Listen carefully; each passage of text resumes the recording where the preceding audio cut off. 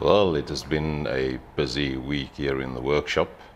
I was in a real rush to finish this new motor for my solar kayak in time for the solar race, which was held on Sunday.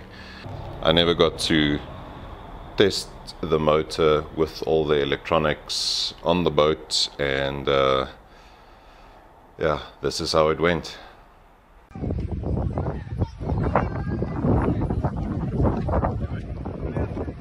Hey William. Woo! Lekker. Kan ons nou?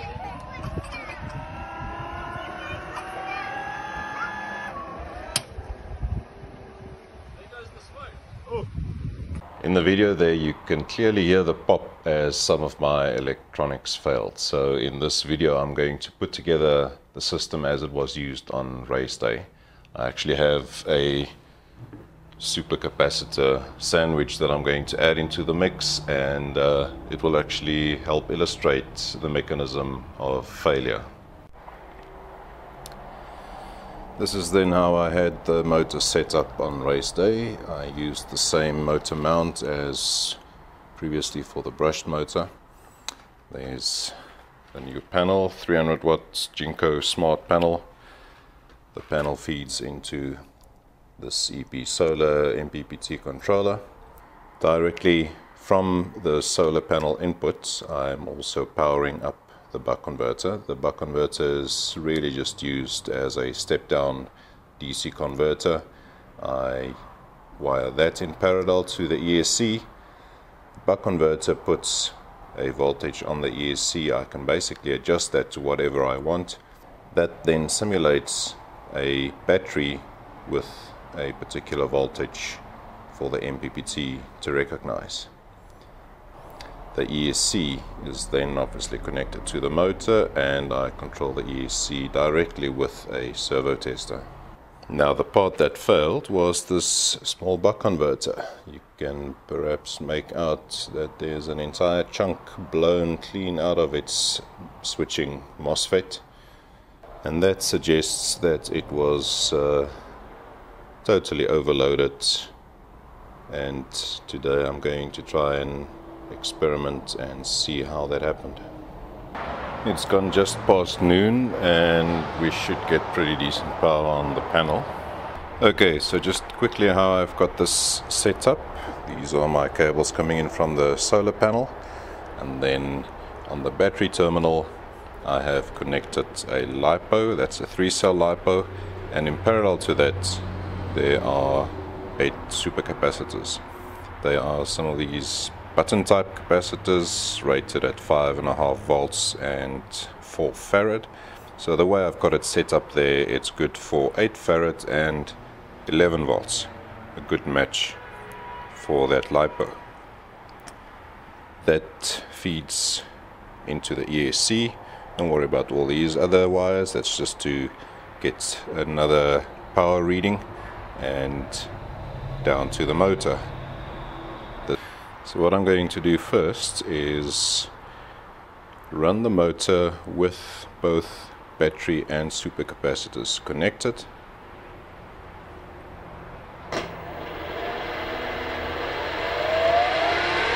Advancing it to full throttle on the servo tester. The important thing to note is the amount of current being drawn from the battery.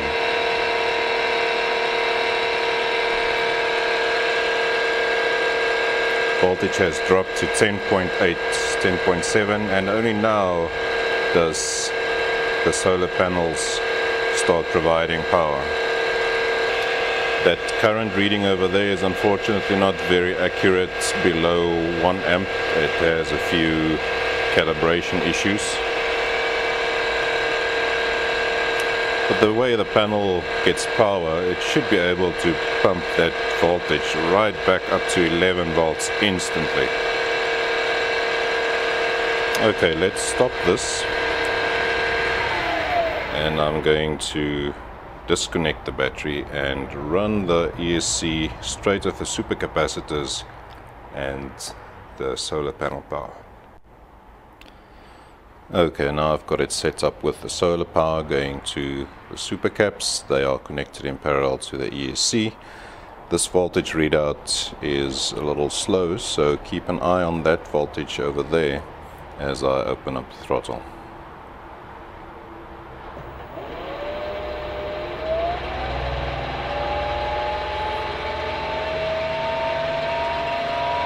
You can see now this voltage readout has caught up. There's current coming in, but it's very little, 1 amp, 1.1 amp. The panel has plenty of reserve power to push it back to 11 amp or to 11 volts, and that is exactly why my little buck converter failed. That big voltage drop meant that all the power required by the motor was supplied by the buck itself, because it's got a very fast response time. And I must have just forgotten how to set the current limit, and up it went in smoke.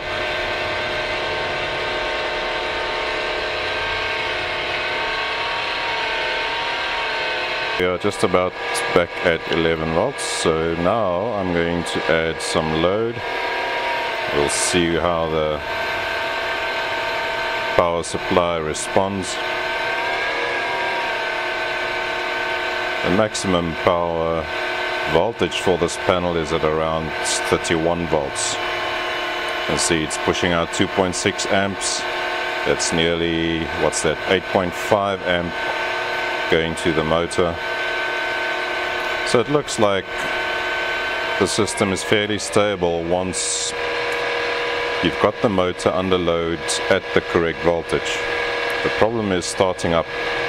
That initial demand for current drains the supercaps too quickly, and the response on the MPPT is just too slow to catch up, and that sends the ESC into a standby mode, and for whatever reason I was never able to get it out of that mode on race day, but it appears to be running fine now. This is another far cheaper and simpler setup that you can use. It revolves around a 20 amp buck converter, or however many amps you need. Simply power in from the solar. That gives us our solar voltage and current, so we can monitor the panel to see if it's at maximum power or not. Into the buck converter, from the buck converter to the ESC. No capacitors, no battery, no nothing. And let's see how it responds. Beautiful.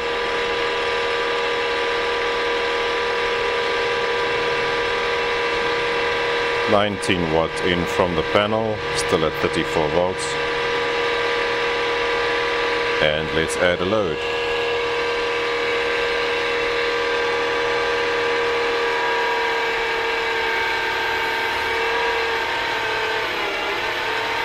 Okay, you can see I did overload for a second, and the voltage on the panel dropped to about 12 volts. You can see it tends to jump between 31 and 12. That is obviously roughly where the knee on the voltage current curve lies. And the buck converter is doing a fine job of stepping up the current.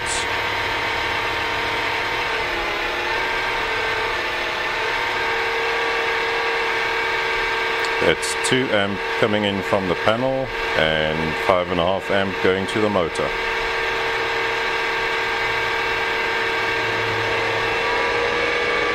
Right, so that was at nominal 11 volts output on the buck converter.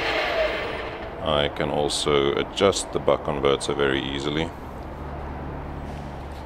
Just this trim pot. It gives you roughly a voltage per turn. Clockwise will increase your voltage. Let's get that up to 20 volts.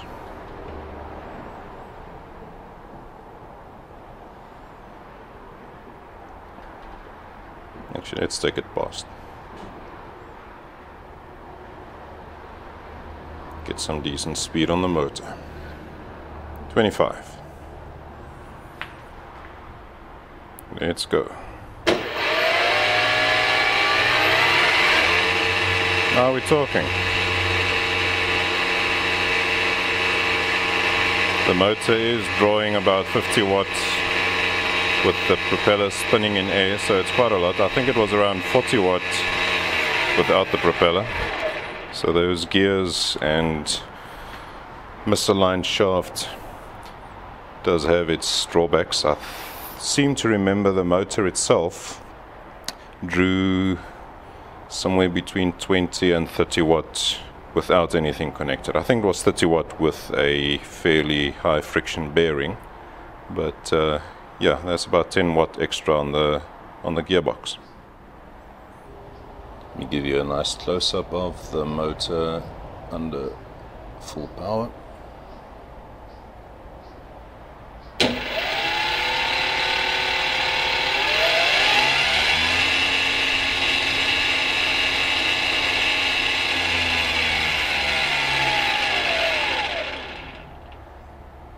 And this time 25 volts with some load as well.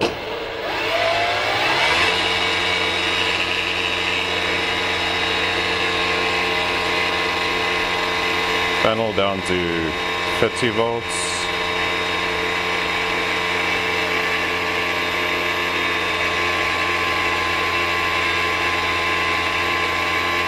That's 200 watt coming in from the panel. There you could hear I slightly overloaded the motor.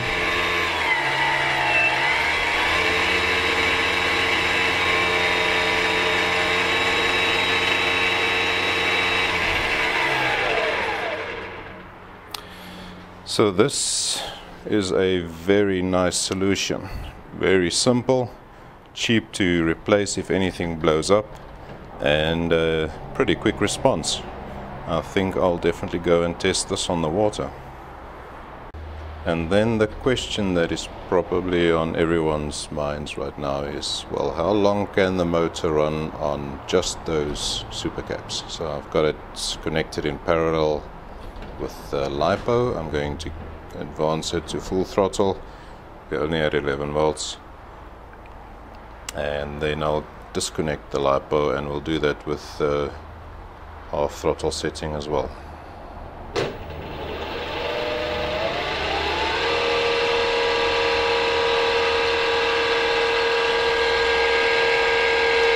Three, two, one.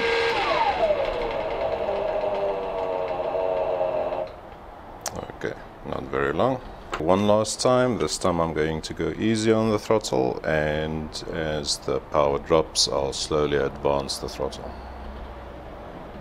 First with the battery. Let's just get it cruising. And we're gonna go disconnect now. Keeping the throttle up, keeping the throttle up. That's obviously not a lot of capacity in these small capacitors, but that might just be enough to give you a nice glide underneath a bridge, keep the propeller turning and prevent it from becoming a drag brake exactly when you don't want it.